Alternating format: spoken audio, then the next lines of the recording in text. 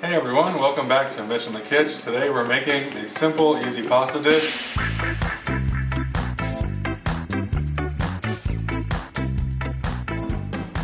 So the bucatini, very similar to spaghetti. It's got a little hole in the middle here so the sauce can kind of get through, get mixed around a little bit better. So that's going to be the basis for this dish. Let's start out with a little bit of oil just to get it going. We got our Italian chicken sausage here, sweet Italian sausage. Feel free to use whatever you like. Brown a little bit on the exterior.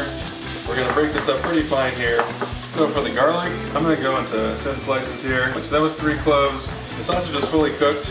We're going to go ahead and get the garlic and the red pepper in. A little bit of oil in the bottom of the pan. Sliced garlic to the pan, crushed red pepper. I like a little heat. Go ahead and get that mixed around. Now at this point you don't want the garlic to sit too much on the bottom of the pan. The worst thing would be to get some burned pieces. Those aren't going to taste good. It's also not going to perfume the dish very well. Tomato paste. This is from the tube, as you can see.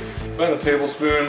The key when you're using a tomato paste is you want to cook out the tomato flavor. Close to being done there, I'm going to go ahead and get the pasta in because once I add the tomatoes, it's going to be about 10 minutes for each. We just put our pasta in, make sure it's not sticking, moving it around. We're going to go ahead and check on that every couple minutes. Also, we heavily salted that. Once the pasta goes in, that water, make sure is going to be what gets drawn into the pasta, so you want a decent bit of salt in there. We're going to go ahead and add our can of whole peeled tomatoes. You can hear when those go in, that sauce hits the bottom, kind of starts to deglaze, so you're going to go ahead and scrape the bottom there. Alright, so next, breaking down the tomatoes, I'm going to go ahead and start that with some scissors. These tomatoes, once you break into them, they tend to pop and red juice everywhere. I found the easy way.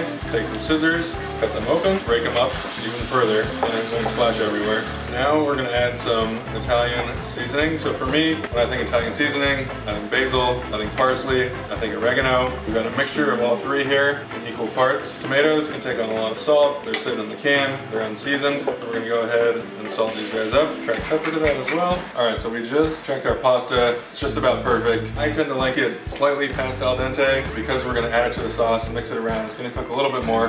So we're going to go ahead and grab that.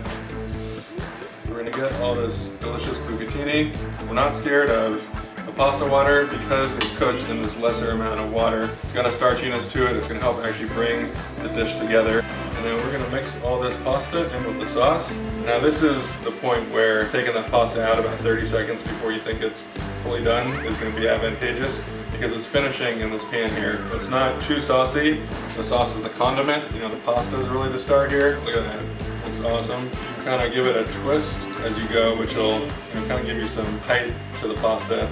Another trick actually is slowly turn the bowl as you're plating. We're going to hit it with some fresh olive oil. Then we've got a Parmesan and Pecorino blend. It's about 2/3 Parmesan, 1/3 Pecorino. Just a little bit more because that's the way I like it. Now we're going to go ahead and taste it.